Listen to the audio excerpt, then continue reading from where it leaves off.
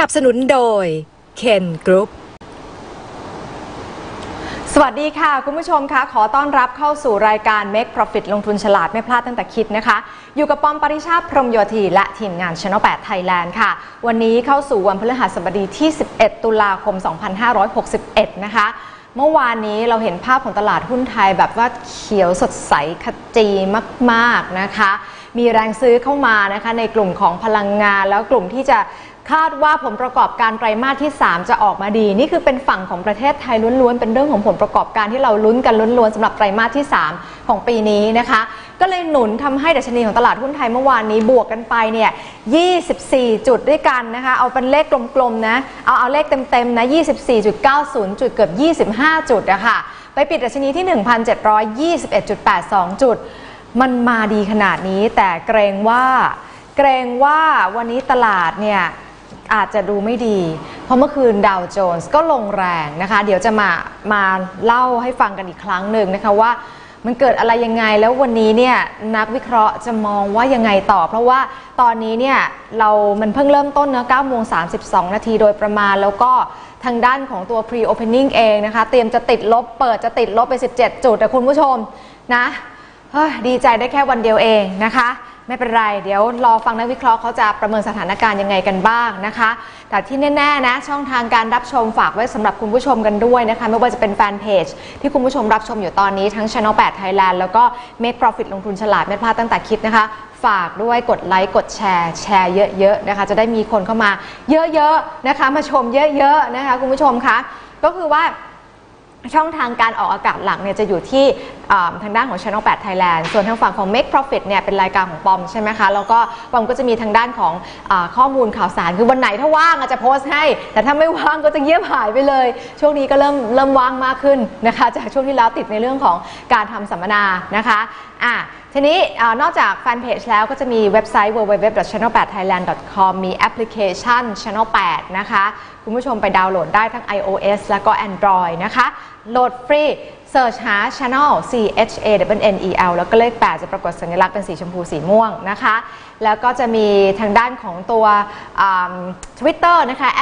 @ch8thailand นะคะมีหลายช่องทางมากเลย YouTube ก็มีนะคะคุณผู้ชมคะChannel8 Thailand นะคะมีทางด้านของรถขูดทีวีทุกรุ่นนะคะก็จะเป็นตัว USB เสียบเข้ากับที่หน้าจอช่อง HDMI นะคะต่อเน็ตปั๊บรับชมทีวีได้ 3,000 กว่าช่องทั่วโลกไม่ต้องใช้ช่างไม่ต้องพึ่งจานนะคะคุณผู้ชมค่ะก็ดูทีวีได้ทุกช่องเลยนะคะทีนี้เราจะมาติดตามกันต่อนะคะเมื่อกี้เล่าไปคร่าวๆนะคะว่าเมื่อคืนนี้ดาวโจนส์นี่ลงหนักเลยนะ831.83 จุดนะคะเอาเป็นว่าวันนี้เนี่ยเรามี2สายนะคะเป็นประจำทุกวันพฤหัสนะคะแล้วก็ท่านแรกที่จะมาให้ข้อมูลแล้วก็ให้แนวคิดกับเราต่างๆนานาในเรื่องของการใช้ชีวิตการสร้างความมั่งคั่งหรือแม้ในเรื่องของการเทรดนะคะเป็นประจำทุกวันพฤหัสนะคะก็คือทางด้านของคุณเคนเนตคัมนะคะซึ่งวันนี้คุณเคนเนตคัมก็เดี๋ยวจะมาให้ข้อมูลกันนะคะไม่ว่าจะเป็นเรื่องของภาวะตลาดก็ดีนะคะคุณผู้ชมรวมไปถึงใครที่พลาดสัมมนา Build Your Wealth เมื่อ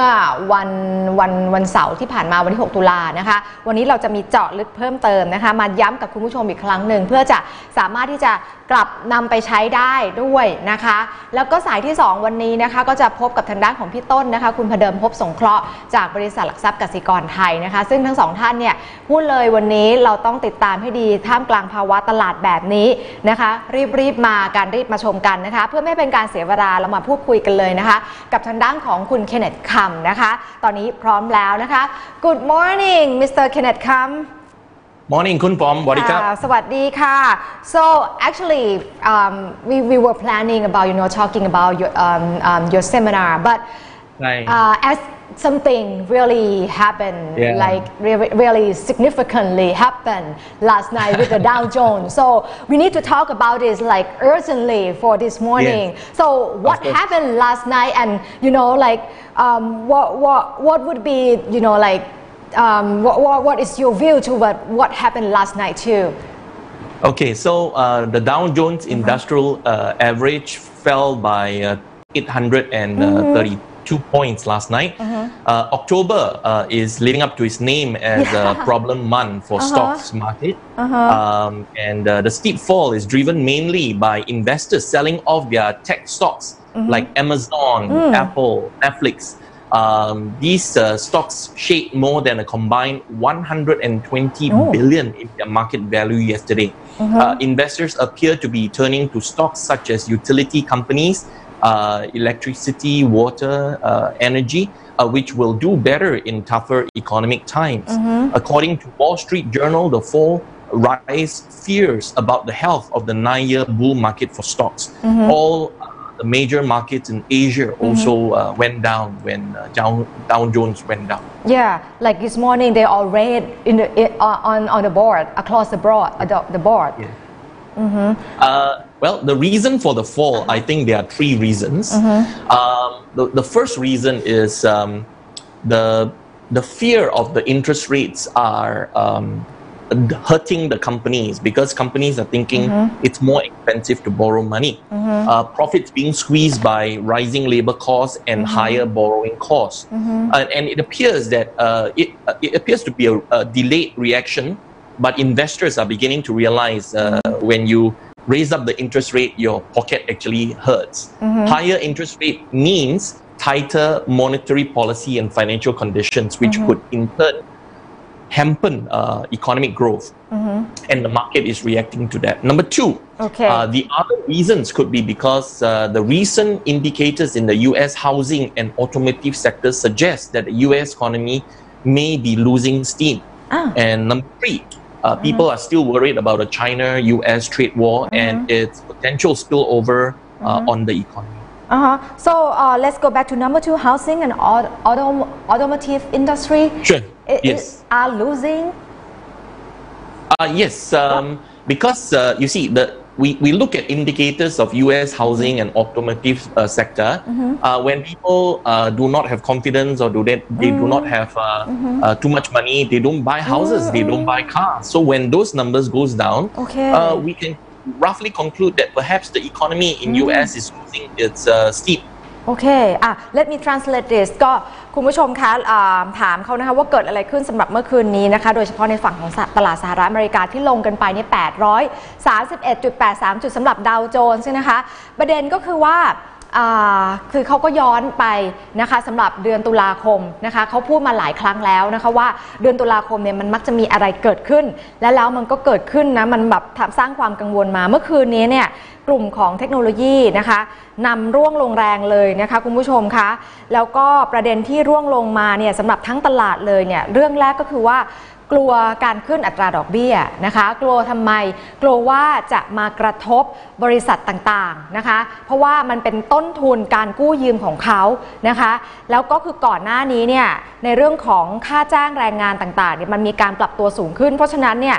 ค่าใช้จ่ายต่างๆมันปรับตัวสูงขึ้นอันนี้คือประเด็นแรกนะคะประเด็นที่2มองเจาะไปที่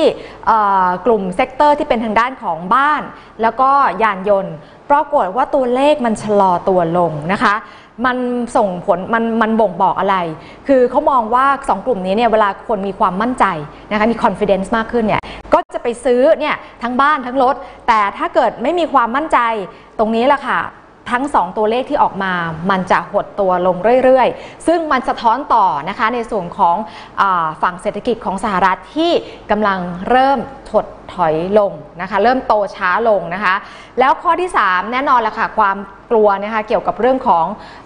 ทางด้านของสงครามการค้าระหว่างจีนกับสหรัฐนั่นเองนะคะที่มันส่งผลเข้ามาคลุมเครือกดดันอยู่ในตลาดณตอนนี้นะคะ so that what happened to the stock market? What about other market? Well, October seems to be a bad month for stock market historically and seasonally. However, there is a silver lining for tech stocks. While painful in the short term because of the crash or the downtrend, we can see that the tech stocks has potential because their fundamental remain strong. So I would think tech stock would rise again. sooner or later โอเคดังนั้นท่ามกลางข่าวร้ายก็ยังมีข่าวดีนะคะเพราะว่าเขามองเจาะไปที่กลุ่มของเทคโนโลยีนี่แหละค่ะเขาบอกว่าในเรื่องของผลประกอบการเรื่องของพื้นฐานของกลุ่มนี้มีแนวโน้มที่ดีนะคะต่อไปในอนาคตน่าจะเป็นตัวที่แบบมีศักยภาพเป็นกลุ่มที่มีศักยภาพนั่นเองนะคะ so let's move to your seminar on 6th of October. You held a wealth building seminar over the weekend in Bangkok, and it was great. Superb, I would say that. And you touched on some interesting wealth building concepts. We are hoping you can share more with us today. Thank you, Kun Pom. It was a great sharing my insights to wealth building with some of you in Bangkok last week. We talked about the relevance of goal setting in wealth building, the SMART goal setting, where SMART stands for specific, measurable, attainable, relevant, and time-bound. Okay. This basically tells us that we need to have specific wealth goals that are measurable, achievable, reasonable, and these goals need to have a time frame by which you have to achieve them. โอเคก็ถามเขานะคะบอกว่าในช่วงสัมมนาเนี่ยนะคะซึ่งเป็นที่เราเพิ่งผ่านกันมาเมื่อวันเสาร์ที่ผ่านมานะคะก็อยากจะให้เขาแชร์เพิ่มเติมนะคะว่าสัมมนาที่ผ่านมาเนี่ยมันมีอะไรที่น่าสนใจกันบ้างนะคะเขาพูดถึงว่ามันมีในเรื่องของ goal setting นะคะคือการตั้งกลุ่มในเรื่องของจุดเป้าหมายของเรานะคะการตั้งเป้าหมายของเราเนี่ยเขาประกอบด้วยคำว่า smart นะคะ smart นี่มีอะไรบ้างนะคะ specific ตัวแรกนะคะก็คือเราก็ต้องคือมีเป้าหมายที่แบบเฉพาะนะคะว่าเราจะต้องการได้อะไรนะคะเพื่อสร้างความมั่งคั่งนะคะอันที่2 M measurable นะคะ measurable ก็คือวัดได้ก็คือว่าเราต้องการ5ล้าน10ล้านอะไรอย่างเงี้ยนะคะอันที่3คือตัว A attainable นะคะ attainable คือว่าไอ้ที่5ล้านที่หวังไว้เนี่ยจะต้องได้นะคะอันต่อมาตัว R นะคะ relevant นะคะ relevant ก็คือมันเกี่ยวข้องกับวัฒนธรรมของเรานะคะไม่ใช่แบบเราไปเลือกAmerican Dream อะไรอย่างเงี้ยนะแต่เราเป็นคนไทยไงเราก็เลือกความฝันแบบคนไทยที่สามารถทำได้นะคะแล้วก็สุดท้ายตัว T ก็คือ time bound นะคะ time bound ก็คือว่ากำหนดระยะเวลาที่ชัดเจนนะคะว่าอีกกี่ปีนะคะโอเคso after you have set your financial goals what's the next step Well, wealth building is not difficult. The difficulty is staying financially disciplined. So you earn, save, and move into investing together with the power of compounding interest. That's when your wealth starts to increase. Hard work is important here. There is no shortcut in life. Humans are creatures of habit. Yes. And when it comes to money matters, there are some habits that will help you build wealth, and there are some habits that will help you lose everything. Yes. There are simple, effective tips that can help you with your wealth building journey. โอเคทีนี้ก็ถามว่าหลังจากที่เราตั้งเป้าหมายสำหรับทางด้านการเงินของเราเรียบร้อยแล้วนะคะสเต็ปต่อไปของเราคือต้องทำยังไงนะคะคือเขาบอกว่าชีวิตเราเนี่ยมันไม่ได้แบบสวยหรูหรือว่าแบบได้อะไรมาได้ง่ายๆไม่มีช็อตคัทนะคะพูดง่ายๆนะคะเราต้องสร้างทุกอย่างให้เกิดเป็นนิสัยนะคะเราถึงจะสามารถที่จะสร้างความมั่งคั่งหรือว่าให้มันยั่งยืนต่อไปได้นะคะคือพูดง่ายๆว่าทุกอย่างต้องทำเป็นนิสัยนะคะแล้วก็สิ่งที่สร้างเป็นนิสัยได้นี่นะคะเขาก็แจ้งมาไว้ทั้งหมดเนี่ย6ข้อด้วยกันนะคะก็ให้การเงินของเราเนี่ยมันสามารถที่จะสร้างตัวเองได้เรื่อยๆนะคะแล้วก็ตั้งในส่วนของการลงทุนเนี่ยไว้บางส่วนด้วยนะคะแล้วก็เก็บออมเงินด้วยนะคะข้อ3นี่คือเก็บออมเงินอย่าไปใช้จ่ายเงินที่เราไม่ได้คาดหวังว่าจะใช้นะคะแล้วก็นอกจากนี้ต้องมีการศึกษาหาความรู้โดยเฉพาะเรื่องของการสร้างความมั่งคั่งนะคะแล้วก็ถ้าเกิดเราไม่มีเวลาอ่านศึกษาหาความรู้ก็บอกว่าให้ตื่นเช้าขึ้นนะคะเพื่อที่เราจะได้แบบเพิ่มประสิทธิภาพของเราเราจะได้มีเวลามากขึ้นนะคะแล้วสุดท้ายเนี่ยก็ให้อยู่กับเน็ตเวิร์กหรือว่ากับคนที่เขามีการประสบความสำเร็จนะคะเราจะได้ประสบความสำเร็จแล้วก็เรียนรู้จากเขาด้วยนะคะ so when did you find out that you can make a living out of trading and build your wealth from there I've been trading for 28 years. So 6 years ago, I realized that I've been doing part-time for 22 years. So that was the time I decided to go full-time. Okay. So my way of building wealth was through forex trading. It was not easy. It was really hard work. I actually worked 18 to 20 hours a day, 5 days a week, chasing after the world's currency market. I started with 10,000 Singapore dollars with a trading strategy, and I hope it worked, and it did. And now I've got a portfolio that many can be proud of. Traders like me are profit hunters. We study the market in detail with our skills and experience to recognize and take advantage of opportunities. To be successful in life and business, build the wealth you want, one must have a right mindset, focus, discipline, determination, perseverance. Always try, never give up. โอเคก็ถามเขาว่าพอเขาเนี่ยประกอบอาชีพมาเนี่ยนะคะก็ทั้งหมดประมาณ28ปีนะคะแล้วก็เมื่อ6ปีที่แล้วเนี่ยเขาตัดสินใจมาเป็นเทรดเดอร์นะคะที่เป็น forex trader คือก่อนที่จะตัดสินใจว่าไอ้การเป็นเทรดเดอร์เนี่ยมันสามารถที่จะสร้าง wealth หรือว่าสร้างความมั่งคั่งของเขาให้เขาได้นี่นะคะทำไมถึงตัดสินใจอย่างนั้นคือ6ปีที่แล้วเขามานั่งดูทำงานมา28ปีนะคะแล้วก็22ปีเนี่ยเป็น part time trader นะคะเพราะฉะนั้นก็เลยพอหลังจากนั้นปุ๊บก็เลยตัดสินใจว่าการเป็นเทรดเดอร์เนี่ยมันสร้างความมั่งคั่งให้ได้นะก็เลยตัดสินใจมาเป็น full time trader นะคะแล้วก็พอมาเทรดเดอร์เนี่ยมาเป็นเทรดเนี่ยก็ใช้เวลาเนี่ย18 ถึง 20 ชั่วโมงนะคะใน5วันนะคะแล้วก็เริ่มต้นจากเงิน 10,000 ดอลลาร์สิงคโปร์นะคะแต่การที่จะเป็นเทรดเดอร์ให้ประสบความสำเร็จและมีความมั่งคั่งต่อเนื่องมาได้เนี่ยคือแน่นอนละค่ะมันต้องมี mindset ที่ดีมีการควบคุมกรอบความคิดของเรานะคะ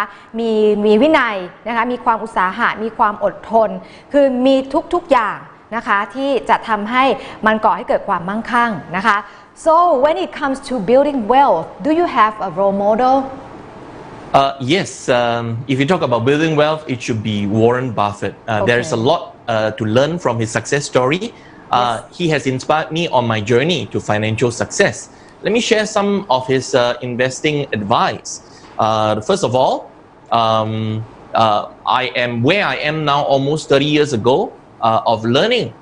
and practicing the art and the science of trading. I picked up fundamental analysis from dabbing in commodities and futures, doing all the planning with pencil and paper and eraser. It was repeating this day in and day out. It helped me understand how chart works, what significance I can derive from them. Catching up on latest news, policies, announcements, global political and economical developments. On news outlets such as CNBC, Bloomberg, Dow Jones is critical in helping me make informed trading decisions. There is no cutting corners here. Yes. Lifelong learning is important, not just to building wealth, but also to living an enriched life. โอเคก็ถามว่าแล้วในเรื่องของการสร้างความมั่งคั่งเนี่ยมีใครเป็นrole model บ้างนะคะเป็นต้นแบบบ้างแน่นอนค่ะก็คือทางด้านของคุณวอร์เรน บัฟเฟตต์นั่นเองนะคะแล้วเขาก็ได้นำปรับวิธีของคุณวอร์เรน บัฟเฟตต์เนี่ยมาใช้กับการเทรดของเขานะคะก็คือว่าเขาทำในเรื่องของการทำการบ้านนะพูดง่ายๆนะคะมีการวิเคราะห์ทางด้านปัจจัยพื้นฐานแล้วก็ทางด้านของเทคนิคกันไปด้วยควบคู่กันไปนะคะอย่างทางด้านเทคนิคเขาก็จะคอยจดกราฟสมัยก่อนเรายังไม่มีเทคโนโลยีแบบนี้นะคะก็พล็อตกราฟกันไปเรื่อยๆทั้งปากกากระดาษยังลบดินสอใช้หมดทุกอย่างนะคะแล้วก็ศึกษาข้อมูลผ่านข่าวเรื่องของนโยบายต่างๆของในต่างประเทศนะคะการประกาศต่างๆนะคะจากหลายๆแหล่งนะคะไม่ว่าจะเป็น CNBC Bloomberg พวกนี้นะคะคุณผู้ชมแล้วก็เขามองว่าสิ่งที่สำคัญที่สุดก็คือการเรียนรู้ไม่ใช่เรียนรู้ในระยะสั้นนะเรียนรู้กับชีวิตของเราเองเนี่ยในระยะยาวเรียนรู้และสะสมประสบการณ์ไปเรื่อยๆนะคะทีนี้มาถึงคำถามสุดท้ายบ้างนะคะถามว่าในเรื่องของการสร้างความมั่งคั่งนี่นะคะมันเป็นเรื่องที่เกี่ยวข้องกับทางด้านการเงินล้วนๆอย่างเดียวเลยหรือเปล่านะคะ Do you see building wealth as a purely financial pursuit? Well, we have talked so far about accumulating financial wealth, which is important for one to have a good life. Yes. But what is equally, or if not importantly, more important, it's building spiritual wealth. In my case, giving back and paying forward to society. I've been working through my foundation, Ken Foundation, which I founded last year, to create opportunities and access for individuals and communities in need in the area of education, arts, medical education, and poverty elevation. Through these various programs that the foundation support, I hope to help in my own small little ways to create more equitable and inclusive communities and help people live a better and more balanced life. These programs include university scholarships like the one in Bangkok Regents International College, arts, education, research for special needs students, food aid for family in need. With these programs, I hope to make a small difference in this individual's life. Giving is spiritual wealth to me because giving is the richest form of receiving. โอเคก็ถามว่าเมื่อกี้ถามคำถามไปแล้วนะคะว่ามันเกี่ยวข้องกับแค่ในเรื่องของทางด้านการเงินอย่างเดียวหรือเปล่าเขาบอกว่าอีกด้านหนึ่งที่เขามองเนี่ยนะคะที่ถ้าเกิดเป็นความมั่งคั่งเนี่ยความมั่งคั่งทางด้านจิตวิญญาณนะคะซึ่งตรงนี้เนี่ยเขามี 2 ด้านทางด้าน financial แล้วก็ทางด้านของ spiritual wealth นะคะโดยทางด้านความมั่งคั่งทางด้านจิตวิญญาณเนี่ยคือล่าสุดเนี่ยเขาได้มีการก่อตั้ง Ken Foundation เมื่อปี 2017 นะคะปีที่แล้วนะคะแล้วก็ให้การช่วยเหลือนะคะผู้ที่ยากไร้ผู้ที่ขาดแคลนทุนทรัพย์ในเรื่องของการศึกษาในด้านต่างๆนะคะผู้ที่ยากจนนะคะซึ่งเขาบอกว่าเหมือนเป็นช่องทางเล็กๆของเขาที่เขาจะสามารถให้กลับคืนสู่สังคมหรือว่าช่วยให้คนเนี้ยนะคะมีชีวิตที่มีความสมดุลมากขึ้นนะคะมีชีวิตที่ดีขึ้นนะคะแล้วก็อย่างที่ในกรุงเทพเขาก็จะมีมอบทุนการศึกษาให้กับโรงเรียนนานาชาติแห่งหนึ่งด้วยนะคะคือเขาบอกว่าการให้เนี่ยยิ่งให้มันเหมือนกับเรายิ่งได้รับเขาได้รับทางด้านจิตใจเข้าไปด้วยนะคะ So that's everything about your seminar. Hope that we're gonna have another seminar soon. Yes, I hope so too. Okay, thank you so much for today, Mr. Kenneth. Thank you คุณพอมสวัสดีครับ Thank you สวัสดีค่ะ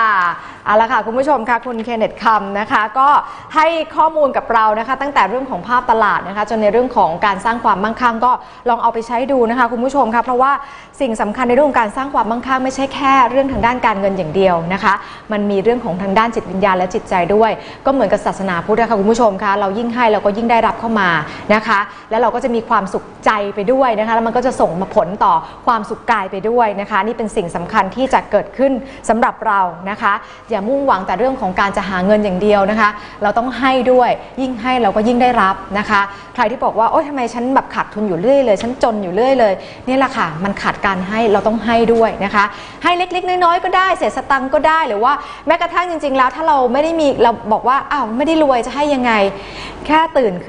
เช้าขึ้นมาแล้วเรายิ้มให้กับคนในครอบครัวแล้วสร้างความสุขให้กับเขาเนี่ยคือการให้อย่างหนึ่งนะคะเอาละค่ะทีนี้เรามาดูกันต่อนะคะเพราะตอนนี้เนี่ยในส่วนของตลาดต่างประเทศเองนะคุณผู้ชมยังดูไม่ดีนะคะอย่างที่ทางด้านคุณเคนเนตให้ดูไปเมื่อสักครู่นะคะก็แดงเถือกทั้งกระดานตั้งแต่เช้าแล้วนะคะตอนนี้ก็ยังไม่มีใครเขียวขึ้นมาให้เห็นเลยนะคะเพราะฉะนั้นตลาดหุ้นไทยวันนี้เนี่ยจะรอดไหมโอ้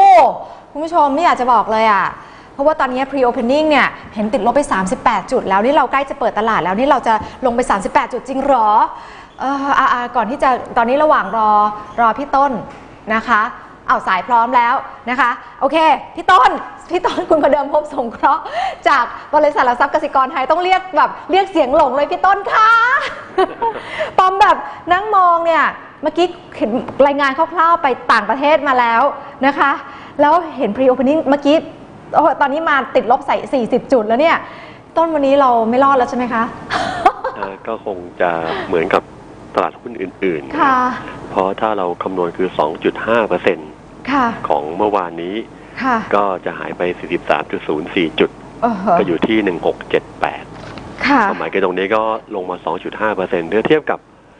ฟิลิปปินส์อินโดวันนี้เราลงหนักกว่าเขานะครับเพราะว่าฟิลิปปินส์ในขณะนี้ลงไป 2.11 และอินโดลงไป 1.68% นะครับแต่ว่าถ้าเทียบกับประเทศใหญ่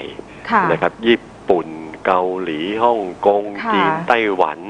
อันนี้เราลงเบากว่าเขาเพราะส่วนใหญ่หลายประเทศนั้นก็คือเกินกว่า 3% นะครับแสดงว่าประเด็นเรื่องของตลาดใหญ่วันนี้ก็โดนตามตลาดหุ้นดาวโจนส์นะครับของไทยความแข็งแรงของ การเงินของในประเทศนะครับที่มันยังรับอยู่ได้แล้วก็ไทยก็เป็นเซฟเฮเว่นในสายตาของทุนต่างประเทศนะครับวันนี้ก็อาจจะโดนน้อยกว่าชาวบ้านเขานี่ขนาดโดนน้อยเนี่ยครับโดนน้อยเขาเป็นเรื่องปกติของตลาดหุ้นก็ค่อนข้างจะมีความผันผวนพอสมควรซึ่งตั้งแต่ช่วงต้นปีผมใช้คำว่าให้เพิ่มพอร์ตเงินสดก็ยังยืนยันแบบนั้นนะฮะถึงแม้ว่าจะลงมาเยอะก็ตามนะครับเพราะว่าการที่ผมกังวลเรื่องของเศรษฐกิจมันก็เริ่มเกิดขึ้นแล้วค่ะมันเปิดแล้วค่ะเดี๋ยวพี่ต้นขอรายงานแป๊บนึงมันเปิดแล้วค่ะ 1679.27 จุดติดลบไป 42.55 จุดนะคะเชิญต่อเลยค่ะพี่ต้นค่ะก็คงมองเป็นเรื่องปกติแล้วกันเรื่องธรรมดานะครับเพราะว่าลงขนาดนี้หลายคนก็บอกว่าโอ้โหทำไมมันเยอะจริงๆนะครับคือถ้าเราคำนวณแล้วก็ถือว่ามันก็เป็นธรรมชาติของตลาดหุ้นนะครับอย่าไปคิดว่ามันต้องตอนขึ้นมันก็ดีใจเวลาที่ลงก็เลยกลัวนะครับซึ่งถ้ามองประเด็นที่มันเกิดขึ้นมันก็คอนเฟิร์มกับ IMF นะครับที่มีการปรับประมาณการตัวเลข GDP ของโลกนะครับเคยบอกว่าถ้า GDP ลดลงเพิ่มขึ้นสัดส่วนที่ลดลงหุ้นจะขึ้นยากนะครับในขณะที่เงินเฟ้อยังเพิ่มขึ้นนี่คือหลักการของผมนะฮะเงินเฟ้อที่เพิ่มขึ้นมันก็ส่งผลให้กำไรหรือว่าตัวเรียว GDP จะลดลงทำให้สถานการณ์ของหุ้นมันก็เลยแบบไซด์เวย์ดาวอย่างเงี้ยนะครับเมื่อวานนี้ก็ดีใจนิดนึงวันนี้ก็เรียกว่าอาจจะตกใจนิดนึงนะครับเพราะว่า IMF ที่บอกว่ามีการปรับลงก็คือปรับของโลกจาก 3.9% เป็น 3.7% ในปีนี้ทั้งปีนี้ปีหน้าก็เหมือนกันเลยนะครับแล้วก็ตัวอเมริกาก็คงปีนี้ 2.9 ปีหน้าจาก 2.7 หรือ 2.5 ยุโรปก็ 2.2 เป็น 2.0 นะครับแล้วก็ปีหน้าคงไว้ที่ 1.9 จีนก็ 6.6 เป็น 6.6 ปีนี้แล้วปีหน้า 6.4 เป็น 6.2 นะครับมีญี่ปุ่นกับไทยที่โดนปรับเพิ่มนะฮะญี่ปุ่นก็คือ1เป็น 1.1 นะครับแล้วไทยจาก 3.9 เป็น 4.6 ก็กระโดดขึ้นค่อนข้างเยอะนะครับก็ทำให้สถานการณ์ของไทยก็ดูเด่นกว่านิดนึงนะครับในระยะยาวนะฮะแล้วก็ประเด็นที่เขาquestion ไว้ก็คือเรื่องของสงครามการค้าระหว่างอเมริกาตอนนี้ก็ไม่รู้ว่าจะเพิ่มเติมอีกหรือไม่นะครับเพราะก่อนหน้านี้ก็ 50,000 ล้านในครั้งแรก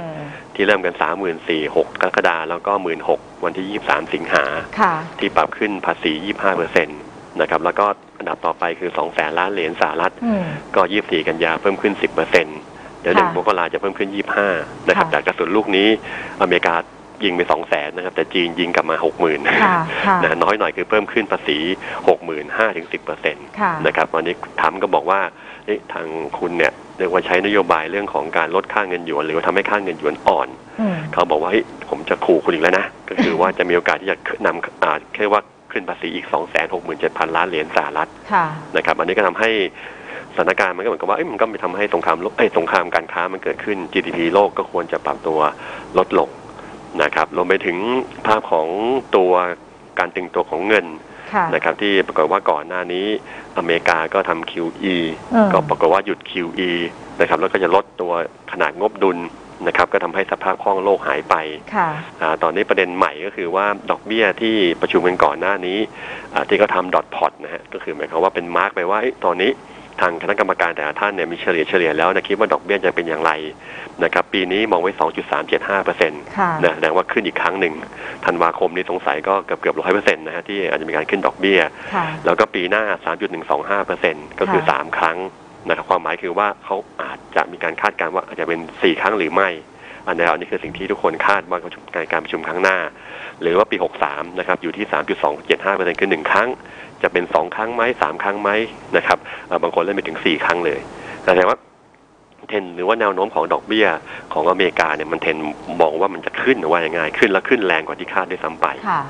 ถามว่าทำไมขึ้นแรงกว่าที่คาดนะครับอันที่1ก็คือเศรษฐกิจอเมริกาที่มันยังโตขึ้นถ้าเทียบกับตัวประเทศมหาอำนาจอื่นๆนะครับนั่นคือตัวเลข PMI ภาคการผลิตของอเมริกาเป็นตัวเลขที่เพิ่มขึ้นจาก 54.7 เป็น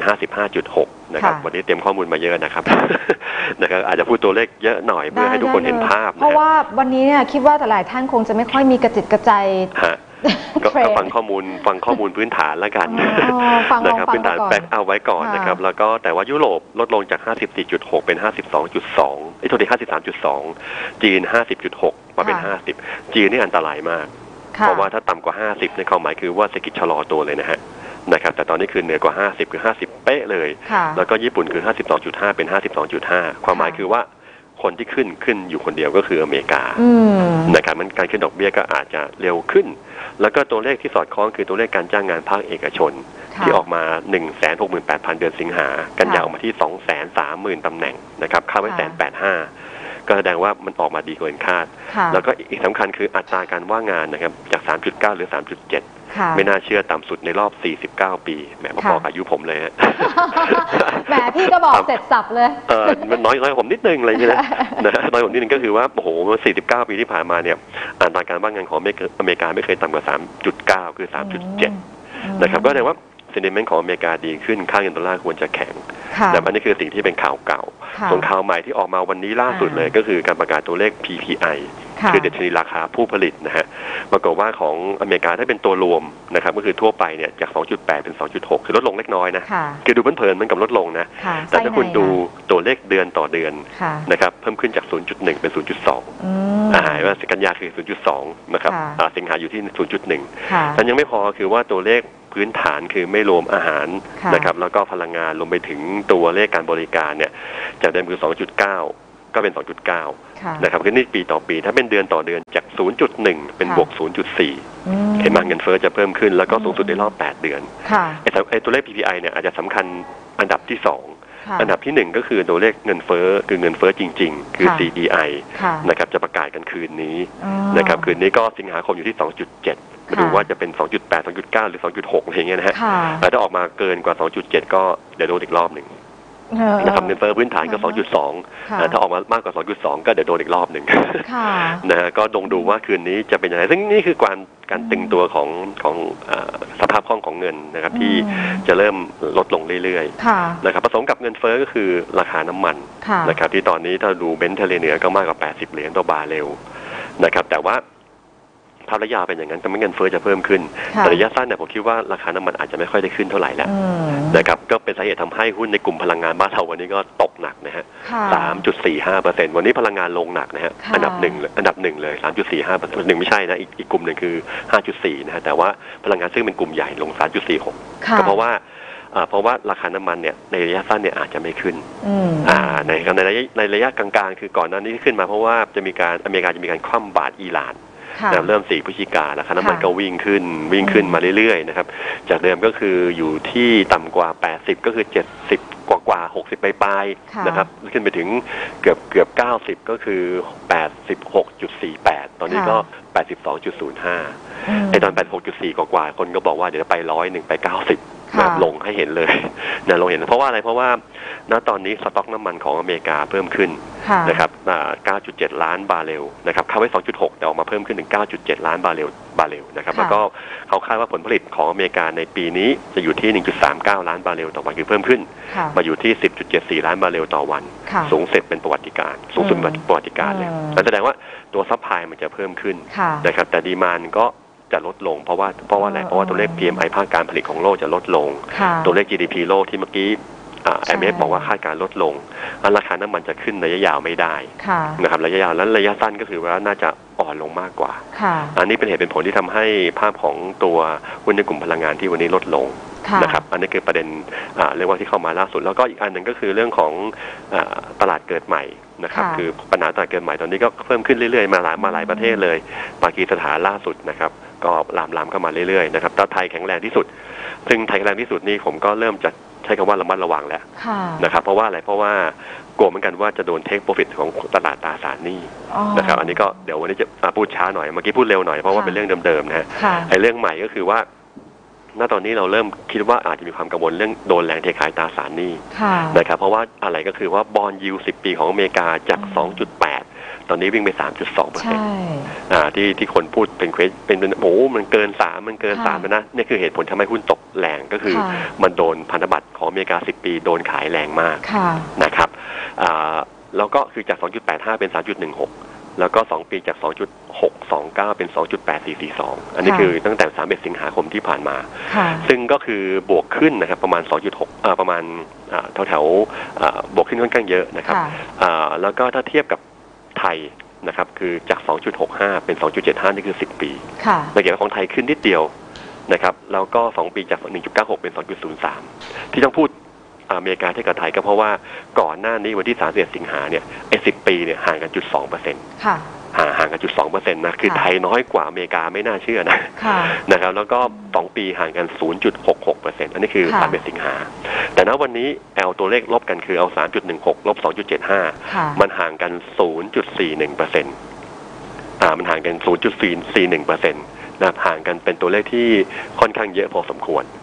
นะห่างกันค่อนข้างมากนะครับเพราะฉะนั้นสถานการณ์แบบนี้ก็ถือได้ว่าภาพของการลงทุนก็ถือว่ามันจะมีความเสี่ยงที่เพิ่มขึ้น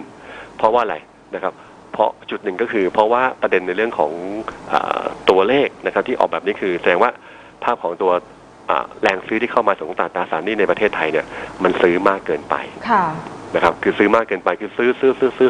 พอซื้อสักพักหนึ่งมันก็ต้องมีช่วงบางช่วงที่อาจจะเกิดอะไรเข้ามาได้บ้างนะครับอันนี้คือปัญหาที่อาจจะเกิดขึ้นต่อไปในอนาคตก็คืออาจจะพันธบัตรไทยอาจจะโดนขายหรือไม่นะครับอันนี้คือสิ่งที่จะห่วงกันต่อไปนะครับนี่คือสิ่งที่ต้องติดตามกันนะครับในอนาคตซึ่งแน่นอนว่าจะมีผลต่อเรื่องของการประมาณการในการคำนวณตัว Index Target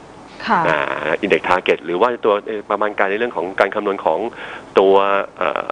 วของ PE ที่ควรจะเป็นนะครับอาจจะลดลงก็ได้นี่คือสิ่งที่ห่วงนะครับเพราะว่ารอบที่ลงมาก็คือเรามองว่ากำไรต่อหุ้นตอนนี้นะครับอยู่ที่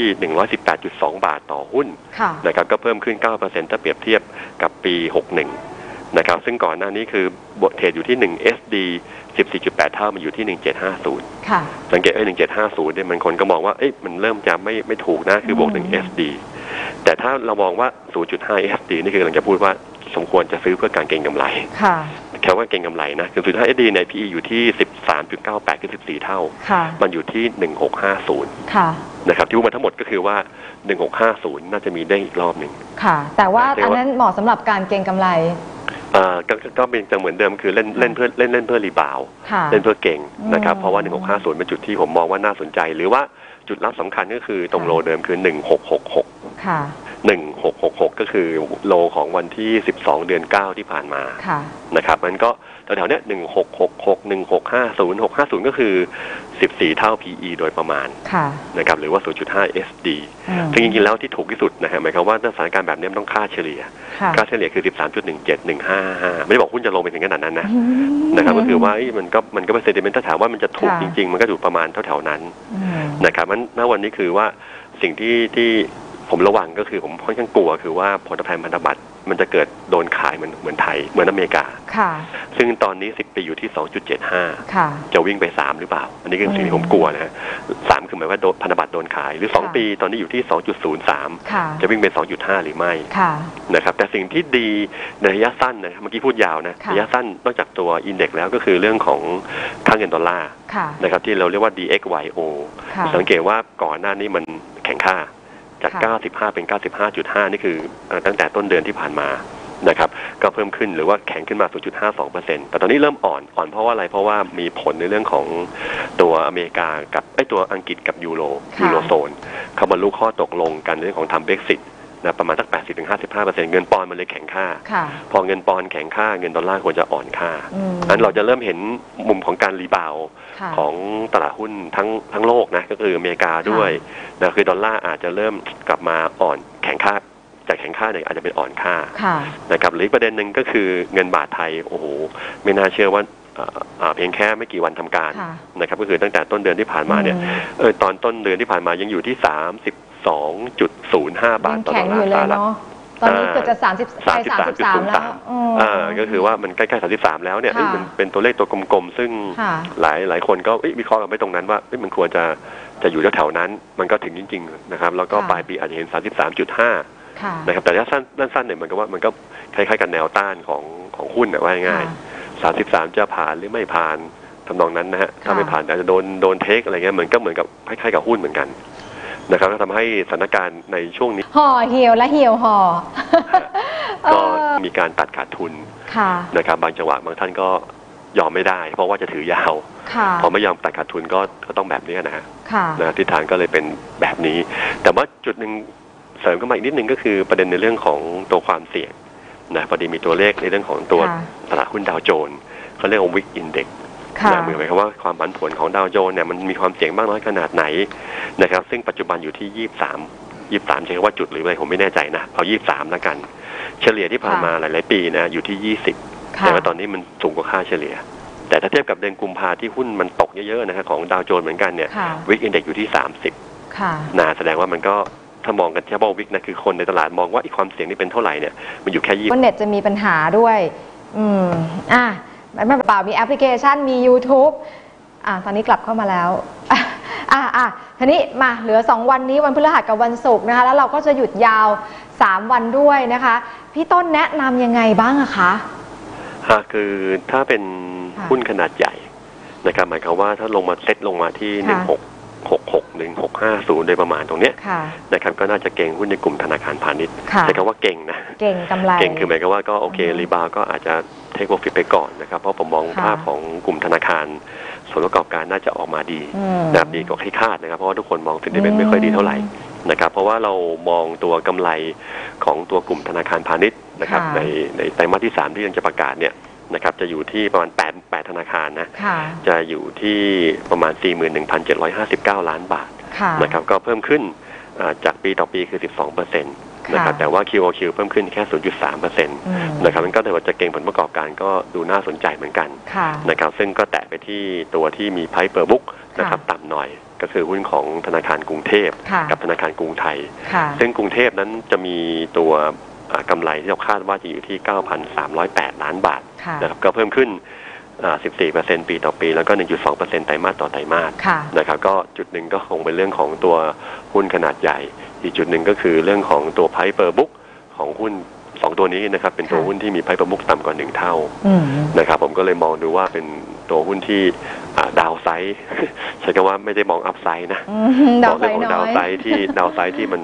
ถ้ามันเกิดอะไรขึ้นมานะครับมันก็จำกัดนิดนึงเพราะว่ามันเทรดต่ำกว่าบุ๊กหลายคนก็ถามว่ามันก็เทรดต่ำบุ๊กมาตั้งนานแล้วก็ใช่นะก็คือแต่เวลาลงมันจะลงน้อยกว่านะครับซึ่งตอนนี้ก็คืออยู่ที่1เท่าบุ๊กพอดีนะครับก็เลยชอบแบงก์กรุงเทพนะครับมองราคาแนวรับนะครับลงมาตอนนี้ก็คือที่206นะครับก็เป็นจุดที่น่าสนใจในการรับนะครับแล้วก็แนวต้านอยู่ที่215 บาทนะครับอันนี้คือตัวที่1นะครับคือต้องซื้อตอนลงนะฮะก็ตอนนี้ลงแล้วนะครับก็ลงที่ก็บริเวณแนวรับแล้วกันตัวนึงก็คงเป็นกรุงไทยที่ KTB นะครับเรา forecast ไว้ว่าจะมีกำไรโดดเด่นมากนะครับปีต่อปีคือ 26% ที่เพิ่มขึ้น 7,442 ล้านบาทที่คาดว่าจะออกมานะครับแต่ว่าลดลง 3.5% ไตรมาสต่อไตรมาสนะครับก็ถือว่าก็เด่นเหมือนกันครับหุ้นของตัว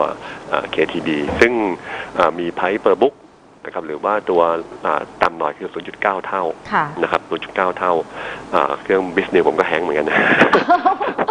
ตอนนี้คือพอเวลาที่มันเทรดเยอะก็อย่างนี้ฮะนะครับก็เป็นปกติวันนี้คนคงเทรดเยอะเพราะโวลุ่มนี้แป๊บเดียว15 นาที 20,000 ล้านแล้วสงสัยวันนี้มี100,000 ล้านนะครับจริงแล้วถ้าว่าน่าซื้อหุ้นที่สุดนะคือหุ้นหลักทรัพย์นะแต่หลักทรัพย์ไม่ค่อยมีคนเล่นกันเท่าไหร่ฮะไม่ค่อยลงทุนกันเท่าไหร่นะครับอันตัวก็ลองดู KTB นะครับก่อนนี้ราคาหุ้นของ KTB ก็อยู่ที่19 บาท 80นะครับก็พอดีกราฟไม่ขึ้นนะฮะ19.50แล้วกันเราลงเสร็จแล้วนะครับ19.50 พอดีนะครับเป็นแนวรับเมื่อวานขึ้นเยอะวันนี้ก็เลยลงเยอะนะครับอันนี้คือตัวที่ขึ้นลงตามเซ็ตให้แนวต้านเท่าไหร่คะแนวต้านก็เอาเป็นจุดสูงสุดของเมื่อวานแล้วกัน20นะครับตรงนั้นเป็นแนวต้านนะครับนี่คือเก่งบนผลประกอบการแล้วก็เล่นหุ้นตามเซ็ตอินเด็กซ์นะครับส่วนอีกแบบนึงก็คือว่าถ้ามองว่าหุ้นที่ไม่ค่อยดียังผันผวนอยู่เนี่ยก็ต้องหาหุ้นปลอดภัยนะหุ้นปลอดภัยก็คือต้องเป็นหุ้นที่กำไรรายได้ไม่ต้องโตมากนะครับแต่ว่ามันก็พอโตได้นิดหน่อยนะครับสม่ำเสมอนะครับก็คือสถานการณ์ที่หุ้นลงก็ต้องเลือกแบบนี้นะครับที่เราภาษาเขาเรียกว่า defensive stock นะครับก็คงเป็นหุ้น2ตัวนะครับก็คือ1ก็คือโรงพยาบาลบำรุงราษฎร์แต่วันนี้ก็ลงกับเขาด้วยนะครับหรือ BH นะครับเหตุผลก็คงเป็นเรื่องของตัวกำไรที่ปีนี้จะโตขึ้น 2.8% นะอยู่ที่ 4,208 ล้านบาทนี่คือทั้งปีนะฮะแล้วก็มีปันผล 1.5% นะแต่เราเชื่อว่าสถานการณ์ที่เป็นแบบนี้นะครับหุ้นในกลุ่มโรงพยาบาลจะกลับมาดูน่าสนใจคือหุ้นพักเงินเอาไว้ง่ายนะครับแล้วก็ราคาพื้นฐานมาวันที่235 บาททางเทคนิคนะครับเส้น75 วันคือ183.50 บาท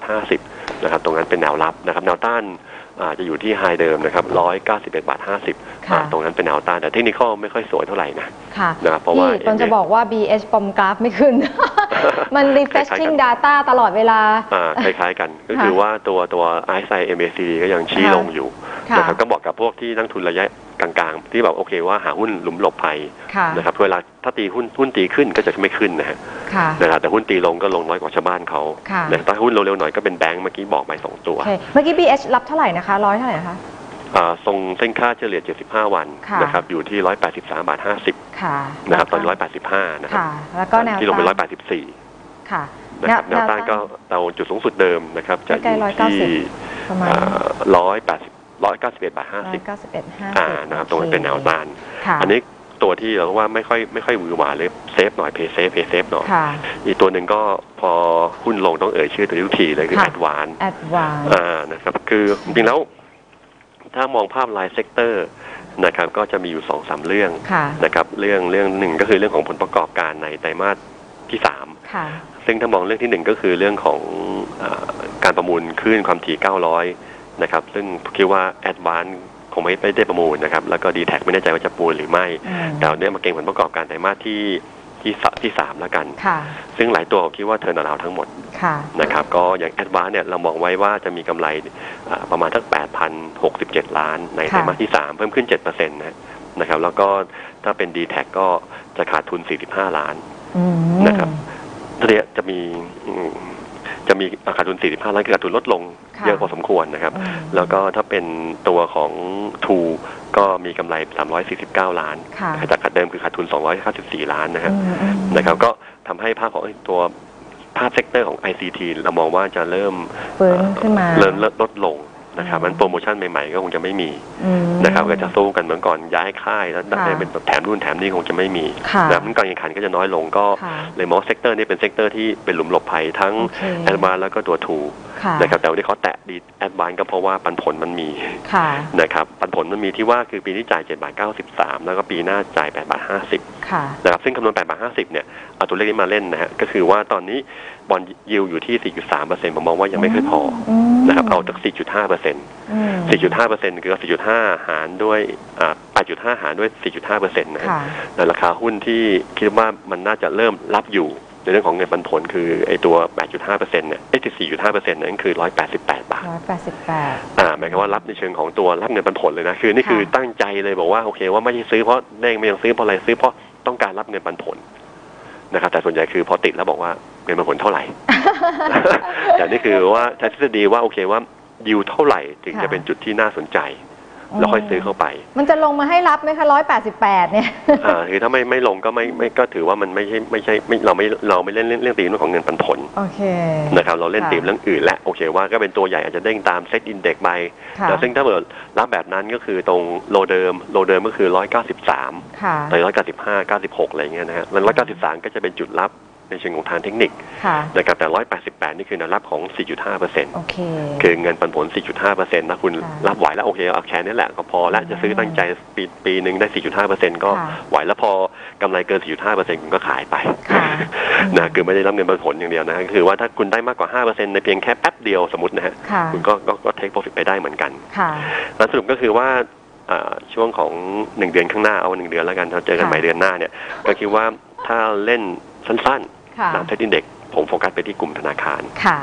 ก็คือ BBL กับ KTB เล่นตามเซ็ตที่ว่านะครับแล้วก็ถ้าเซฟหน่อยคืออาจจะเวลาขึ้นอาจจะขึ้นน้อยหน่อยแต่ลงก็อาจจะลงน้อยหน่อยก็คือแอดวานซ์กับโรงพยาบาลบำรุงราษฎร์ก็คือ BH ครับโอเคจดกันทันเดี๋ยวเมื่อกี้แอดวานซ์ให้แนวต้านเท่าไหร่นะคะพี่ต้นตอนนี้ที่รับนี่รับ193ก็แนวต้านคือไฮเดิมประมาณนั้นนะครับก็คือ202 203เอาแค่นั้นก่อน202หรือว่าสั้นๆคือเส้น10วันนะครับ198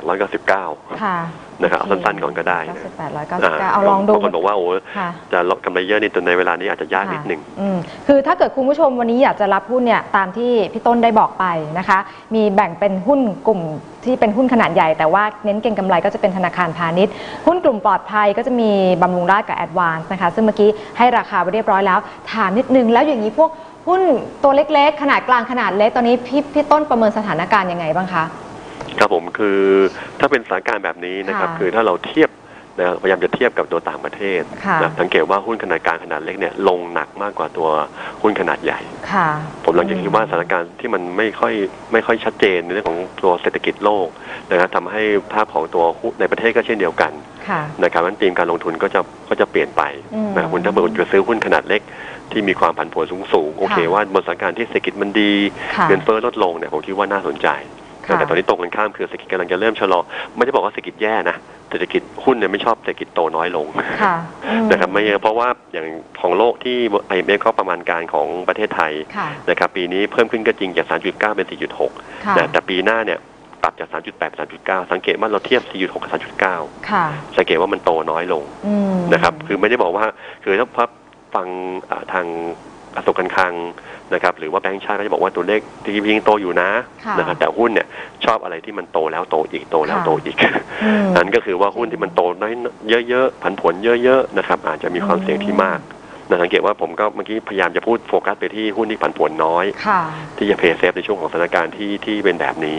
หุ้นผันผวนน้อยจะขึ้นได้จะลงจะขึ้นเนี่ยจะคงจะขึ้นได้น้อยกว่าลงก็ลงน้อยกว่าอันสุดก็คือว่าตอนคุณปอว่าแล้วหุ้นกลางหุ้นเล็กเนี่ยตอนนี้เน้นไม่เทรดเป็นการเทรดดิ้งแล้วกันนะครับคือไม่ใช่เป็นการที่จะเล่นแบบลงทุนแบบยาวๆเน้นเป็นการเทรดโอเคว่าคุณจะเล่นรอบนิดนึงดูเทคนิคหน่อยนึงนะครับอันนั้นก็ไม่ว่ากันนะครับแต่ถ้าจะเอาธีมการลงทุนในวันนี้หุ้นเล็กหุ้นกลางคงจะต้องใช้ความระวังที่ว่าเพิ่มขึ้นมากกว่าครับค่ะแล้วทีนี้ใครที่ณปัจจุบันนี้ที่วันนี้เซ็ตมันแบบลงอย่างนี้ติดหุ้นกลางหุ้นเล็กเราควรจะทำยังไงนะถ้ามองถามวันนี้ยังไม่ต้องทำอะไรนั่งมองแต่ถามมาหลายเดือนแล้วบอกว่าถ้าถามมาหลายเดือนบอกว่าให้ทำอะไรก็คือให้ขายก่อนใช่ไหม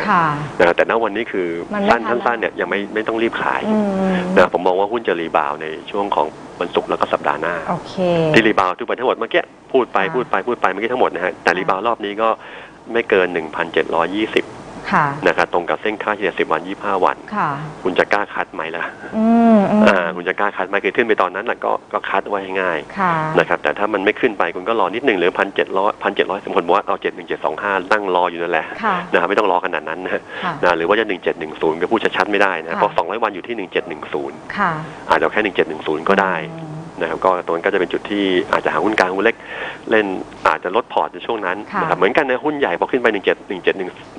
1715อะไรเงี้ย1710แถววันมาเนี้ยหุ้นใหญ่ก็ขายเช่นเดียวกันนั่นก็คือเล่นเป็นรอบมากกว่าแล้ว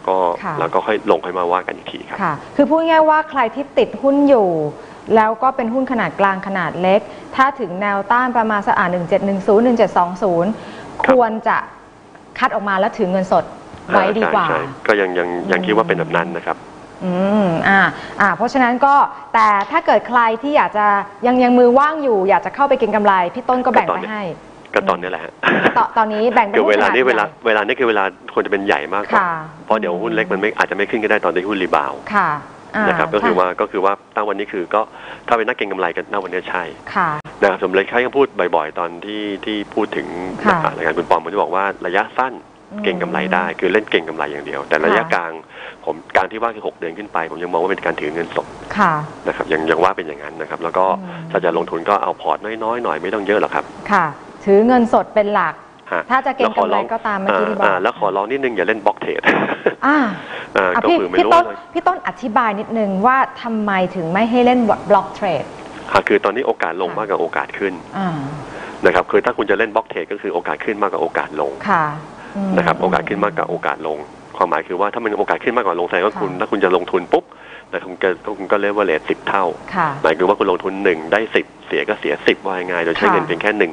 1 บาทว่าง่ายแล้วถ้าคุณเชื่อว่าหุ้นจะเป็นขาขึ้นคุณต้องเล่นบล็อกเทรดเช่นกับการคุณเชื่อว่าในเซนติเมนต์ระยะกลางตอนนี้เป็นขาลงนะคุณจะบล็อกเทรดฝั่งรองคุณก็ลำบากนิดหนึ่งโดยเป็นคุณจะกล้าโอเคว่าจะกลับด้านแต่ไม่ค่อยมีคนทำเยอะขึ้นเรื่อยๆนะครับก็คือบล็อกตอนที่หุ้นขึ้นนะครับแล้วก็ช็อตโพซิชันออกไปนะครับคือทำบล็อกเหมือนกันแต่เป็นบล็อกพุทบล็อกพุทก็คือว่าเมื่อนี้คือถ้าจะเล่นก็คือว่ารอไม่ใช่พุทไม่ใช่ช็อตตอนนี้หรือบล็อกตอนนี้นะครับก็คือว่ารอรีบาวขึ้นไปนะเขาบอกว่าถ้าคุณมองว่าจะรีบาวแต่ไม่เล่นบล็อกล่ะ คือมันโอกาสถูกมันก็มีแต่ว่าคงน้อยกว่าถ้าเทียบกันโอเคขึ้นไปแล้ว1720แล้วลงเนี่ยผมมีความมั่นใจมากกว่าคล้ายๆอย่างนั้นนะก็คือถ้าพอขึ้นไป1715 1720ก็บล็อกช็อตก็ได้บล็อกพุทเนี่ยก็ได้นะครับอันนี้ก็แล้วแต่มุมมองครับค่ะคุณผู้ชมวันนี้ไม่มีใครถามหุ้นเลยดูแบบหมดอารมณ์ถามนะคะแล้วก็เดี๋ยวผมเชื่อว่าเดี๋ยวสักพักหนึ่งจะมีคนที่บอกว่าจะล้างมือในอ่างทองคำผมผ่านมา 3-4 รอบแล้วพอรู้ฮะแต่ท่านจะมีว่าจะไม่เล่นหุ้นต่อไปตลอดชีวิตต่อไปทำมาไม่เล่นตลอดชีวิตไม่เล่นแล้วการลงทุนในหุ้นนะครับก็บอกว่าผมพยายามที่จะบอกน้องมาร์เก็ตติ้งบริษัทนะครับคือว่าเป็นเรื่องธรรมดาน้องใจเย็นไม่ต้องเล่นบางคนจะเริ่มเปลี่ยนอาชีพไงมันมีขึ้นมันก็มีลงบางคนมันจะเริ่มมีการเปลี่ยนอาชีพคือไม่อยากละทำอาชีพมาร์เก็ตติ้งหุ้นแต่หรือลูกค้าบางคนบอกว่าไม่เอาละหุ้นในการลงทุนตอนนี้ไม่เอาละนะครับมีความเสี่ยงจริงๆนะครับตอนที่หุ้นขึ้นเยอะๆก็บอกแล้วบอกว่าพี่อย่าไปโลภมากอย่าไปหลงละเลงเลยว่าหุ้นเดี๋ยวมีขึ้นก็มีลงนะเมื่อก่อนมีขึ้นก็มีลงตอนนี้ก็มีลงแต่ก็มีขึ้นมันเป็นวัฏจักรอย่างเงี้ยใช่ก็จะมีคนที่เลิกตอนนี้มีคนบางคนก็ยังไม่เลิกนะเพราะว่ายังคิดว่ายังหวังยังมีหวังลมแรงๆยังมีความหวังคือนี่คือช่วงวัฏจักรที่3นะครับจะมีคนที่มีความหวังคือว่าให้มันยังอีกนิดนึงนะแล้วมันจะหมดสภาพตอนที่มันลงมันเกิดวิกฤตเศรษฐกิจมันรู้ประเทศไหนนะมันใกล้หรือยังพี่ต้นไอ้วิกฤตเศรษฐกิจเพราะว่าบางคนบอกว่าทุกเดือนตุลาเนี่ยคือช่วงที่เมื่อหลายปีตามสถิติที่ผ่านมาเหตุการณ์ต่างๆมักจะเกิดในเดือนนี้แล้วก็เป็นอย่างนั้นมาตลอดทำไมนะครับก็ไม่รู้ว่ามันทามมิ่งเรื่องของตัวเศรษฐกิจที่มันชะลอตัวพอดีแต่สังเกตว่าตอน Q4 Q1 มันจะกระดิกระดาตอนต้นปีปลายปีนะครับมันจับจ่ายใช้สอยการบริโภคสูงเศรษฐกิจมันก็พุ่งดีขึ้นนะครับหุ้นก็เลยต้องขึ้นแต่พอผ่านไปไตรมาส 2ก็เริ่มเบาๆลงไตรมาส 3ก็หมดอารมณ์ไตรมาส 4ก็ไปต้นเดือนตุลาที่บอกนะกันยาพอเริ่มเข้าไตรมาส 4เดือนแรกก็ไม่ไหวแล้วก็หมดอารมณ์อย่างนี้คือถ้ามองในภาพเศรษฐกิจก็คือว่าการกระตุ้นเศรษฐกิจมันจะเริ่มน้อยลงการบริโภคส่วนใหญ่ก็จะน้อยลงการท่องเที่ยวอย่างเช่นตอนเนี้ยนะครับหลายคนบอกว่าประเทศจีนคนจีนมาเที่ยวประเทศไทยน้อยลงใช่ฮะคนบอกว่าที่มันเกิดแบบนี้เพราะว่าอะไรเรือที่ล่มที่ภูเก็ตอะไรอย่างเงี้ยแต่จริงๆแล้วคุณไปดูทุกประเทศนะฮะคนจีนไปเที่ยวทุกประเทศนะลงหมดทุกทั่วโลกนะฮะแสดงว่าถ้าเบื่อเขาขึ้นอยู่คนเดียวถ้าไม่ขึ้นอยู่ทุกประเทศแต่เราลงอยู่คนเดียวอันนี้เป็นเรื่องเลยแสดงว่าเมื่อกี้ไอ้เรือล่มเนี่ยจริงนะครับแต่ตอนนี้คือว่ามันก็คืออารมณ์ไม่มีแล้วก็เศรษฐกิจที่เคยบอกไปก็คือว่าตอนนี้ประมาณการเศรษฐกิจของWorld Bank ของ IMF ก็มองว่าปีหน้าเศรษฐกิจจีนจะเริ่มลงเมื่อก่อนเราบอกว่าจีนจะเห็น 8-9% ตอนนี้เหลือ 6.6% คืออารมณ์มันไม่ได้แล้วอารมณ์เศรษฐกิจโลกสังเกตว่าหน้ารอบนี้ทางรัฐบาลจะไม่พูดถึงเรื่องของการท่องเที่ยวจะกระตุ้นการส่งออกจะกระตุ้นการท่องเที่ยวนะครับถ้าคุณไปดูตัวเลข GDP หรือว่าตัวเลขเศรษฐกิจในเดือนกันยายนสิงหาคมหรือว่ากันยายนล่าสุดเนี่ยปรากฏว่าตัวเลขการท่องเที่ยวการส่งออกจะไม่ค่อยดีเท่าไหร่นะครับจะเป็นในเรื่องของภาคการลงทุนคือปีหน้าเนี่ยสิ่งที่มันจะดีคือการลงทุนในประเทศทั้งรัฐบาลทั้งภาคเอกชนสังเกตว่าพวกตัวนิคมกลุ่มอุตสาหกรรมแล้วก็ตัวรับเหมาก่อสร้างสังเกตว่ารอบนี้ลงไม่ค่อยเยอะเหมือนกันนะจริงนะครับลงไม่ค่อยเยอะเหมือนกันคือแข็งมากเพราะว่าปีหน้าถ้าไปดูประมาณการของธนาคารแห่งประเทศไทยนะครับอันนี้คือหุ้นยาวนะฮะเดี๋ยวบอกว่าจะรีบซื้อไม่ใช่นะฮะคือภาพของตัวที่มันมีเซนติเมนต์ที่ดูยาวขึ้นกำลังจะเปิดโพลอยู่ว่าแบงก์ชาติเขาประมาณการยังไงนะพอถ้าอยู่ในหน้าจอเนี่ยพอไหวเหมือนกันนะครับก็คือว่าในภาพของตัวธนาคารแห่งประเทศไทยเนี่ยเขาประมาณการตัวเลขเศรษฐกิจนะครับก็คือช่วงของปีหน้านะครับคือปีนี้ GDP ของแบงก์ชาตินะคนละเปลี่ยนโหมดนะไม่ใช่ IMF นะของแบงก์ชาติ GDP รวมเนี่ย 4.4 ปีนี้ปีหน้า 4.2 ของ IMF 4.6 นะฮะแล้วปีหน้า 3.9 นะครับตัวที่ลดเพิ่มขึ้นเอาตัวเพิ่มขึ้นแล้วกันคือ private investment ก็คือการลงทุนภาคเอกชนนะครับปีนี้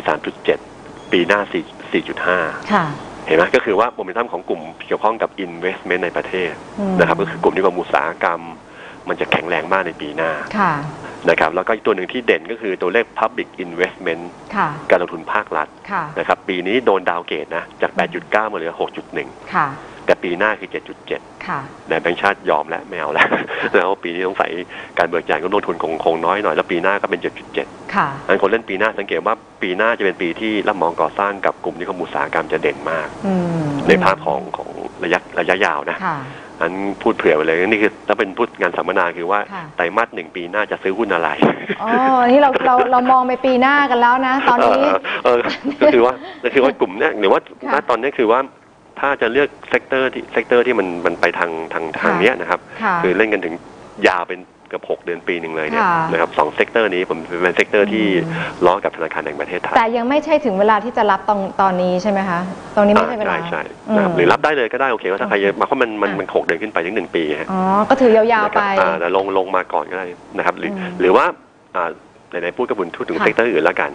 คอนซัมชันคือการบริโภคในประเทศปีนี้โดนอัปเกรด 3.7 เป็น 4.2 นะครับคือเพิ่มขึ้นสังเกตว่าราคาหุ้นที่ผมเคยเชียร์ไปก่อนหน้านี้มันก็เลยขึ้นมาแต่ปีหน้าเหลือ 3.7 อันถ้าคุณเล่นหุ้นยาวหุ้นในกลุ่มที่เกี่ยวข้องการบริโภคค้าปลีกอาหารเครื่องดื่มอย่างเงี้ยปีหน้าจะเป็นปีที่โตน้อยลง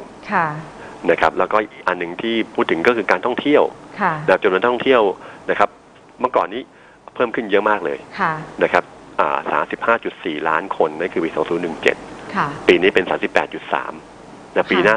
40.6 สังเกตความห่างของการเพิ่มขึ้นมันน้อยลง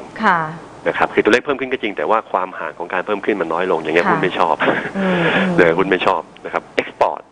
นะครับปีที่แล้วโต 9.8 ปีนี้ forecast คือ 9% ปีหน้าจะโตแค่ 4.3% แต่หุ้นเอ็กซ์พอร์ตในปีหน้าจะไม่ค่อยดีเท่าไหร่ก็คือโตน้อยลงว่าง่ายงั้นตัวที่มันดรอปลงจากประมาณการหมายความว่าจากที่แบงก์ชาติประมาณการก็คือโมเมนตัมนะไม่ใช่บอกว่ามันโตน้อยลงนะไม่ใช่วันแย่นะคือโตน้อยลงคือภาคการบริโภคในประเทศนะครับแล้วก็การส่งออกและการท่องเที่ยวส่วนตัวที่เด่นก็คือตัว investment ของภาคเอกชนและภาครัฐงั้นปีหน้าผมจะพูดเซกเตอร์นี้เยอะหน่อยโอเคทีนี้มีคุณผู้ชมถามหุ้นมาแล้วเนี่ยInTouch ยังไม่มีค่ะแต่วันนี้พี่ต้นแนะนำ Advance นะคะก็คงจะคล้ายๆกันคือหมายความว่าก็จะเอา InTouch ก็ไม่เสียหายอะไรนะครับแต่เดี๋ยวคำนวณตัวเลขให้ดูว่าราคาตรงไหนที่จะน่าสนใจในการรับตัว InTouch เข้าไปนะครับคือเมื่อกี้บอกไปตัว Advance เนี่ยต้อง 4.5% นะตอนนี้ InTouch เนี่ยนะครับตัวปันผลเดี๋ยวคุณผู้ชมอาจจะสงสัยว่า 4.5% อะไรคืออะไรคือปันผลนะคะอันนี้ InTouchอินทัชเนี่ยปันผล 12.40 ค่ะนะครับคือปีหน้านะปันผล 12.40 ซึ่งตอนนี้อยู่ที่ 5.5% ค่ะนะครับคือณเวลานี้เลยคือในราคาปิดเมื่อวานนี้คืออยู่ที่ 5.5% ค่ะแล้วราคาตอนนี้ของอินทัชเนี่ยเหมาะสมค่ะนะครับคือแอดวานซ์ 4.5 อินทัช 5.5ผมเลยบอกว่าถ้าคุณจะซื้ออินทัชตอนนี้ผมคิดว่าน่ารับเป็นปันผลรับได้เลยในเชิงของตัวถ้าเอาเงินผลมาเปรียบเทียบแต่ถ้าเพื่อโอเคว่าเป็นอีกคนหนึ่งเจ้ามากกว่านี้ก็คือ 0.575 คือ 5.75% มันอยู่ที่มันอยู่ราคาก็ลงมานิดหนึ่งนะครับคืออาจจะ50 ต้นๆนะมันก็ขึ้นอยู่กับว่าคุณจะชอบแบบไหนยังไงแต่เน้นรับเพื่อปันผลรับเพื่อผลแต่ถ้า 5.5 ถ้าราคามารีบาวขึ้นไปเกิน 5.5 คุณก็ขายไปนะครับบางคนก็บอกเล่นนี่คือเก็งกำไรวิธีการกำไรแบบโมเมนตัมอินเวสเตอร์คือเก็งกำไรเงินปันผลกับราคาหุ้นเกิดไม่ต้องการเงินจริงๆนะใจไม่อยากได้เงินปันผลหรอกจะได้แคปิตอลเกนนะครับพอเรารีบาวขึ้นไปเพราะว่าอินทัชเนี่ยเคยลงมาที่โลเดิม 52.25 วันนี้ก็ลงมาที่ 52.25 คือถ้าทางกราฟนะมันก็ลงมาที่โลเดิมเหมือนกันนะครับอินทัชไม่น่าเชื่อนะกลุ่ม ICT เนี่ยเราดูอยู่2 4 6 8ตัวเป็นเซกเตอร์เดียวที่เรามองว่าเอาท์เพอร์ฟอร์มทั้งหมดไม่น่าเชื่อคือว่าเราเพราะว่ามันคือหุ้นที่บอกว่ามันจะไม่ผันผวนตามเศรษฐกิจมากนักก็เลยเพิ่มพอร์ตเข้าไปในคือถ้าผมจะบอกกลุ่มนี้เป็นเซกเตอร์ที่เรามองว่าเป็นเอาท์เพอร์ฟอร์มทั้งหมดก็คือว่าที่เราดูทั้งหมด 7-8 ตัวนะฮะก็เลยมองว่าเซกเตอร์นี้เป็นเซกเตอร์ที่ปลอดภัยแต่ว่าถ้ารีบาวอย่างที่บอกคือว่ามันจะไม่ผันผวนมากค่ะอันนี้เอารีบาวประมาณสักเท่าไหร่คะ53-25อะไรอย่างเงี้ยก็เอาสักตรงกับเส้น10 วันก็ได้10 วันจะอยู่ที่ 53.50 โอเคก็เกือบบาทนึงนิดเดียวนะหรือว่าชั้น25 วันสัก54.25ค่ะนะครับก็ได้เหมือนกันค่ะแม่คุณผู้ชมเพิ่งมาทยอยถามตอนหลังเนี่ยAOT ต้นทุน 63.23 ค่ะครับผมก็นักท่องเที่ยวที่ลดลงเมื่อกี้ที่บอกไปนะครับแต่ว่าราคาหุ้นมันก็เริ่มจะเหมาะสมแล้ว นะครับราคาเริ่มจะเหมาะสมในเชิงของการลงทุนได้บ้างเหมือนกันเพราะเราก็เลือกเป็นก็คือตัว outperform นะครับก็มองกำไรปีนี้นะครับอยู่ที่ 24,819 บาทล้านบาทเพิ่มขึ้น 20%แต่ปีหน้ากำไรจะโตน้อยลงนะครับเหลือ 6% นะครับเงินผลก็ประมาณทั้ง 1.5% ก็แสดงว่า AOT นั้นผมคิดว่าเรื่องของการลงทุนในช่วงนี้นะครับโมเมนตัมเนี่ยมันจะอาจจะหายไปจากนักท่องเที่ยวอาจจะหายไปจากการส่งออกนะครับที่ลดลงนะครับทำให้กำไรอาจจะโตไม่มากในปีหน้านะแต่ราคาหุ้นลงมาแถว60 บาทต้นๆเนี่ยน่าสนใจทางเทคนิคนะ60 บาท 50 60 บาท 50โดยประมาณเนี่ยตรงนี้ก็ลงมา 3-4 ครั้งแล้วไม่หลุดครับค่ะตอนนี้ต้นทุน63 บาท 23ก็ขึ้นไปเส้น200วันนะครับ64 บาท 50ตรงนั้นจะเป็นแนวต้านครับโอเคทิสโก้บอกว่าขาดทุนมา 12%ควรจะคัดโฮบายหรือ SOP เอาทุกด้านก็ขาดทุน 12% ก็คือเป็นหุ้นที่เรียกได้ว่าพอหุ้น10ดอกเบี้ยเป็นขาขึ้นผมก็ยังเชื่อว่าหุ้นขนาดใหญ่คือแบงก์ใหญ่จะขึ้นได้ดีกับแบงก์เล็กนะครับคือตอนซื้อก็คงหวังว่าจะซื้อรับเงินปันผลก็ได้จริงๆนะครับก็ถือรับเงินปันผลเรียบร้อยแล้วนะเพราะปันผลของเขาจะอยู่ที่ 8.3 ไม่ใช่เขาจะอยู่ที่ตัว 5.22 บาทต่อหุ้นนะครับ 6% กว่าแล้วนะครับนั้นราคาตรงนี้ผมคิดว่าไม่น่าขายแล้วแล้วเราเลือกเสมอก็เป็นซื้อมากกว่าที่ซ้ำไปในเชิงของพื้นฐานนะในเชิงของพื้นฐานแต่เทคนิคนี้ตอนนี้ขึ้นไป200วันแล้วไม่ผ่านคือ83 บาท 50ค่ะเราไม่ผ่านกันไปก็คือว่าถ้าจะลงมาจริงผมคิดว่าลงมาที่77 บาทตรงนั้นน่าจะปลอดภัยกว่าโอเครับเพิ่มที่ประมาณ77 บาทรับตรง77 บาทในประมาณตรงนั้นน่าจะเซฟหน่อยนะครับอีกสักตัวโฮมโปรยังไม่มีเมื่อกี้ผมพูดไปฟังอินทัศน์อาจจะสับสนนิดนึงนะครับคือเมื่อกี้ผมพูดตรงปันผลคือ12 บาทนั่นผิดนะฮะ 2.97 บาทต่อหุ้นปีหน้านะฮะ 2.97 บาทต่อหุ้นนะครับคือถ้าเผื่อ 2.97 หารด้วย0.0275นั่นตัวสิหารด้วยเมื่อกี้บอกจะเอา 5.75 ใช่ไหม 0.0575 นะครับมันอยู่ที่51 บาท 50ต้องรอลงมาอีกคือตอนนี้ให้ 5.5 แล้วนะครับแต่ถ้าเปิดเป็น51 บาท 50 51 บาท 75จะได้ 5.75% จะได้มากกว่านี้นะครับก็ว่าทำไมผลมันผิดผมคำนวณแล้วผิดมองช่องผิดเพราะว่าตัว valuation มันตัวเล็กมากค่ะโฮมโปรค่ะยังไม่มีเมื่อกี้บอกภาคการบริโภคภายในประเทศคือเล่นสั้นๆมันยังเพิ่มขึ้นยังดีนะครับแต่เล่นยาวๆเมื่อกี้บอกไปปีหน้าไม่ดีนะแต่ว่าจุดหนึ่งน่าสนใจคือว่าณตอนนี้คือตัวการบริโภคสินค้าคงทนมันโตมากนะครับขายวัสดุก่อสร้างก็โตมากนะครับทำให้หุ้นของ Global Home Pro มันก็เลยปรับตัวขึ้นมาก่อนหน้านี้นะครับแต่ P ตอนนี้35-36 เท่าเริ่มบางคำคาดหวังที่เมื่อก่อนมันค่อนข้างจะโตมากนะครับแต่ณวันนี้คือราคาเรามองว่าเหมาะสมแล้วคือเป็นนิวโตรคือไม่ถูกไม่แพงแล้วถ้างั้นโมเมนตัมยังใช้ได้แต่ว่าตอนนี้ไม่ถูกไม่แพงแล้วสำหรับตัวหุ้นของ Home Pro นะครับก็ไม่เหมาะกับการซื้อเพิ่มแหละ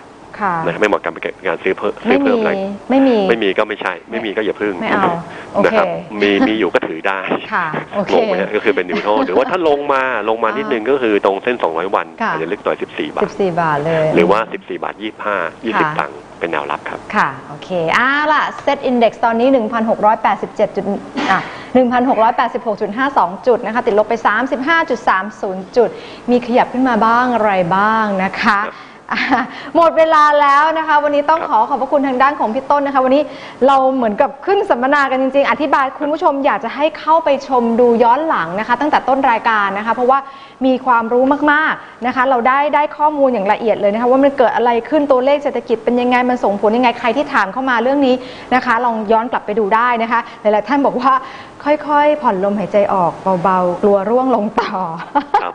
บางคนก็บอกว่าอารมณ์ไม่หมดแต่ใกล้หมดลมครับอีกท่านก็บอกหมดแรงนะคะเป็นกำลังใจทุกท่านนะคะวันนี้ขอบพระคุณพี่ต้นคุณพดลภพสงเคราะห์จากบริษัทหลักทรัพย์กสิกรไทยเป็นอย่างสูงค่ะ